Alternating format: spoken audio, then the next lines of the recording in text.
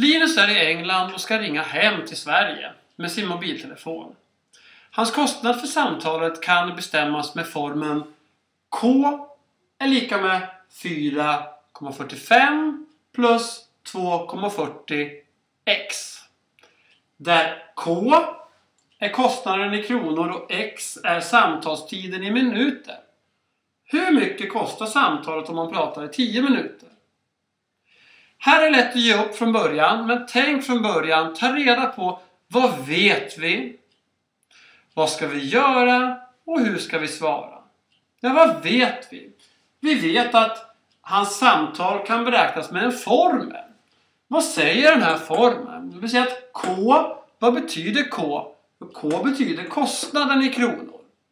Så det här är hans kostnad i kronor för samtalet. Alltså 4,45 plus 2,40x. Vad betyder 2,40x? X betyder ju antal minuter som han pratar. Och han pratar i 10 minuter. Så istället för x så är x 10.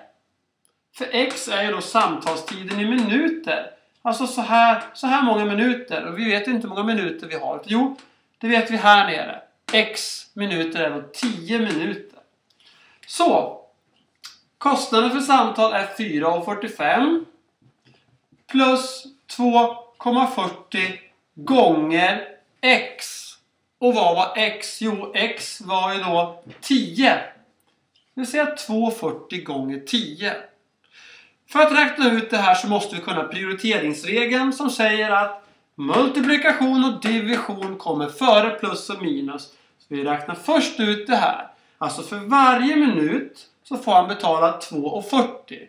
Och han pratar ju i 10 minuter. Så för 10 minuter 2,40 per minut. Det här är en startkostnad, kan vi se direkt av formeln. Så kostnaden är då 4,45 för startavgiften plus 24 kronor i och med att han pratar i 10 minuter. Kostnaden blir 28,45.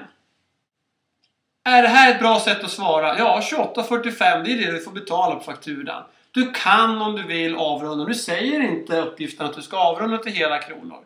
Men du kan avrunda till antingen hela eller halva kronor. Då skulle du då kunna skriva. Svar. Samtalet kostar då 28,45 eller 28,50 eller 28 kronor kan du avrunda till.